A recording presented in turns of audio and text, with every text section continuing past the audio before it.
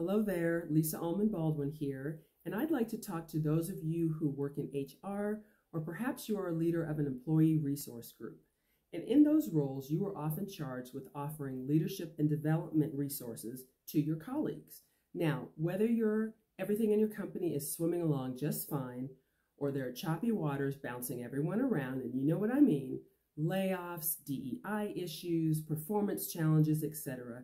Either way, it is of the utmost importance that you help foster connection, encourage open communication, and instill a growth mindset.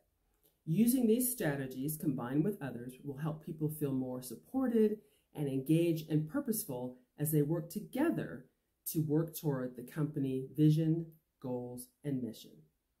If you enjoyed this short video, I'd appreciate it if you'd give it a like down below, leave a comment, and you can also see other videos that I have posted where I offer leadership strategies that promote authentic and purposeful living.